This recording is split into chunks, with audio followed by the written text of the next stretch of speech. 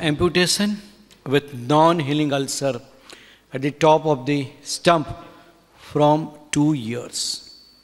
This is how it looked like, and this is what the X-ray looked like. Why? If you have a closer look, this is how the axis of the talus into the ankle mortise looks like. This is tibia, that's talus. So equinus deformity with the pressure over apex of the stump, tendo-Achilles release was not done at index surgery.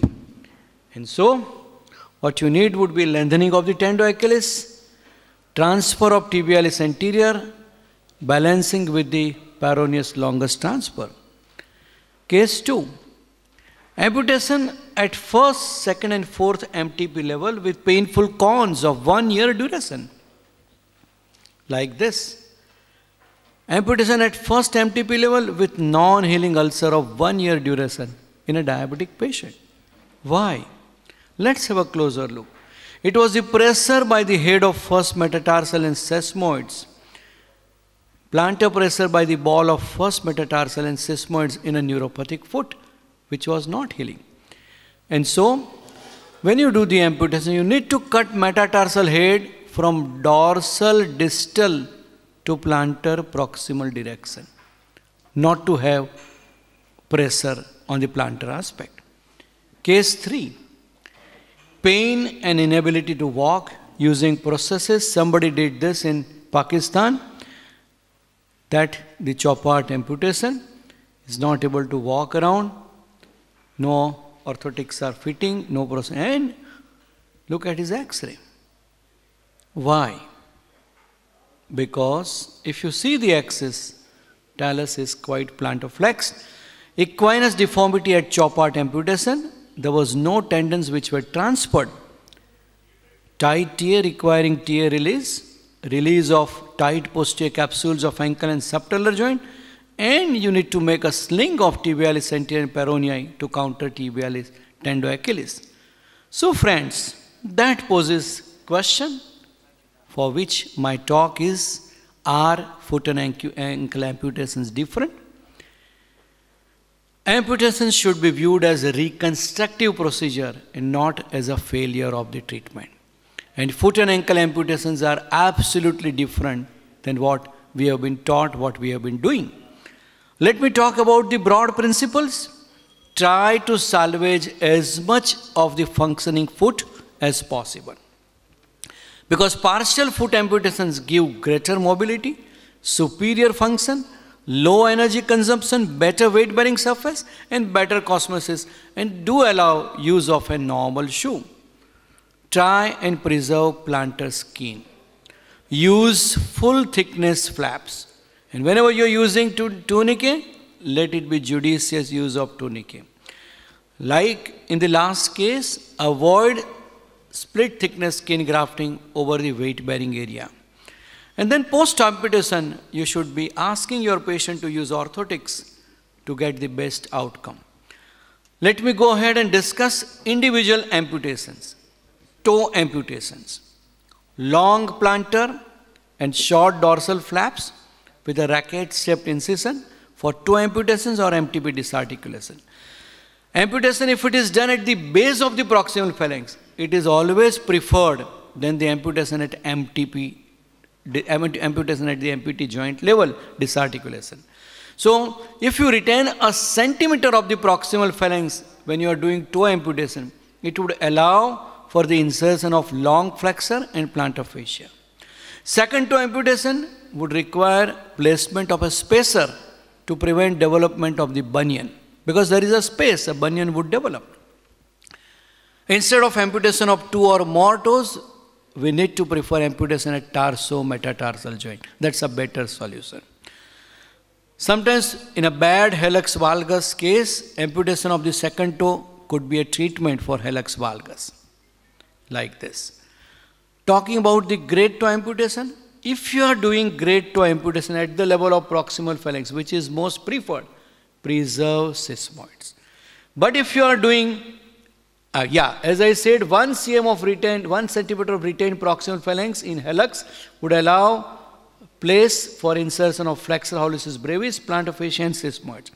And if you are doing grade 2 amputation at the level of joint, then sacrifice sesamoids. Otherwise, they are going to give rise to pressure, cons and callosity. Whenever you are doing amputation at the MTP joint level, cut the metatarsal head, dorsal distal to plantar proximal. That is how it should be. Coming to the ray amputations, try and preserve intact longitudinal ray of foot in a traumatic partial 4-foot amputation. Don't go ahead and go above at the midfoot level or chopart level.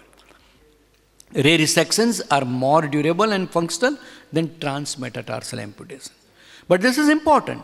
No more than 2 rays should be resected to retain stability of the forefoot. TMT disarticulation is preferred over removal of more than 2 rays. And this is most important. You always try to preserve first ray. And if at all you are amputing first ray, keep at least 1.5 centimeters of the base of the first metatarsal, which serves for the purpose of attachment of the ligaments. Hammer second toe deformity is expected after amputation of first toe. 4th and 5th ray amputations are more predictable for good results. Do it. This is most important. Base of the first and second metatarsal should be preferably preserved to avoid disabling Lisfranc complex problem. So these are the areas which give insertion to the Lisfranc ligaments. You should try and preserve that. Base of second metatarsal. Base of fifth metatarsal, whenever you are doing amputation, is dissected subperiostally, and you try to preserve the insertion of peroneus brevis. Metatarsal, whenever you are doing transmetatarsal amputation, a cascade must be maintained like this. So this is the maintenance of metatarsal cascade. That's what you want. You want this parabola to be maintained whenever you are doing amputation. So what you do? Second metatarsal is cut few millimeters short than the first. Third is cut 3 millimeters shorter than second. Fourth is cut 3 millimeters shorter than the third. And fifth is cut 5 millimeters shorter than the fourth.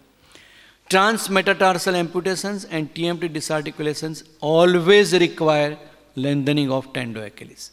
Otherwise, patient would have a contracture and the plantar flexion deformity. Going to the midfoot amputation, that's Lisfranc and Chopart, 2 to 3 centimeter of open tendo Achilles lengthening is a must to prevent equinus contraction. Long flexors are pulled distally and transected so that you don't want your infection to traverse up through the sheath of the tendon. Dorsiflexors are to be transferred dorsally to prevent equinovarus deformity whenever you are doing this. So Lisfranc amputation, transfer your tibialis anterior to the cuneiform if it is available. For Chopart amputation, transfer tibialis anterior to the neck of the talus. So it forms a sling. Many times I like to add subtalar and ankle fusion. It gives a better prosthetic fit. Like this. A stump should be placed in dorsiflexion for 6 weeks, or a trans ankle Steinman pin should be used for Chopart or Lisfranc amputation. Like this. Transfer of tibialis anterior through the neck of the talus and transfer of peroneus longus through the cuboid should be done whenever you are doing Chopart amputation. Look at this case. That's the marking of the flap, long plantar flap. I've dissected the neck of the talus. These are the two tendons, and then this tendon would pass through the head and neck of the talus and a long Steinman pin. This patient also had corrective supramalleolar osteotomy. So transfer of tibialis anterior, transfer of peroneus longus, and ST pin to support the transfer. This is what you need for Chopart's amputation. The last part is hindfoot amputations. You have various hindfoot amputations, but the most important one is Pirogov, where calcaneus is rotated to fuse with the tibia and you put in screws. Boyd is where you do talectomy and tibio-calcaneus fusion. In Symes, where you rotate heel fat pad and do calcanectomy. Pirogov, this is how you put in 2 screws, and this silver of the calcaneus you are trying to attach with the tibia. For Syme's amputation, viable posterior flap and a viable heel fat pad are mandatory. So if you take it and when you find that, oh, no, heel fat pad is not good, you need to go to below knee amputation. And for Syme's amputation, secure tendo Achilles to the posterior part of the tibia with the drill hole and secure heel fat pad to the anterior tibia with the drill hole. This is very important. This is how it has to be done. So friends, that's how amputations in foot and ankle, they differ from amputations elsewhere. That's all. Thank you so very much.